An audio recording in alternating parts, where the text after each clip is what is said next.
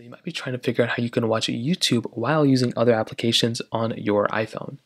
Now, doing this is actually very basic, and you don't even need to have YouTube Premium to do this. The first thing you need to do, though, is you want to make sure you download the YouTube application. So just download the YouTube app. You probably already have it on your phone if you're watching this. So download YouTube, and then what you're going to want to do on your iPhone that's running, I think iOS 13 or iOS 14 or newer, you want to go ahead and make your way over to your iPhone settings. You want to scroll down into General, which is right here, and you want to scroll over until you see Picture in Picture, which is like this option right here. And all you want to do is make sure this is enabled.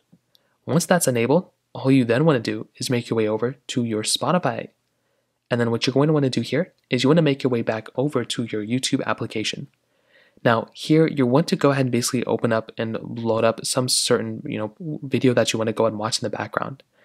So what you want to do here is you want to go and start playing that video. Now while that video is playing just like this, what you can do is you want to go ahead and basically either swipe up from the bottom or click on your home button, and you will basically come into this page.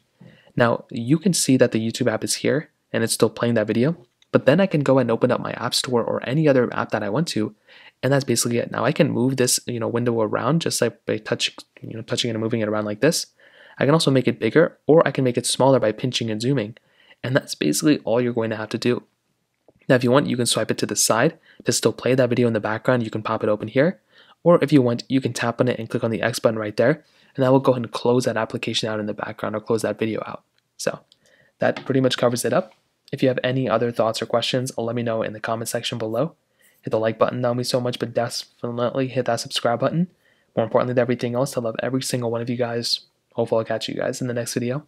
Peace out.